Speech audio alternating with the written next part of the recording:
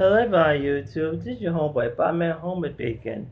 Today, I'm actually going to talk to you about general talk, stuff in general. In today's general talk, I'm actually going to talk to you about the movie that I saw earlier this morning. So anyway, earlier this morning, I actually went to Lowe's Lincoln Square to see the movie Mission Impossible Fallout in IMAX.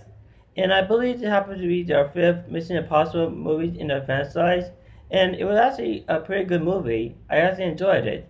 It's about Tom Cruise, who plays Ethan Hunt, and the IMF team join forces with CIA assassin August Walker to stop a nuclear attack from terrorists.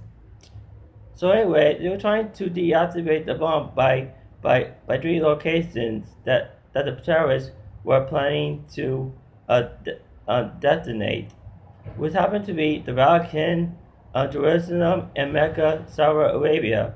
And I actually enjoyed it. There was like a lot of action, and it was actually a pretty good movie.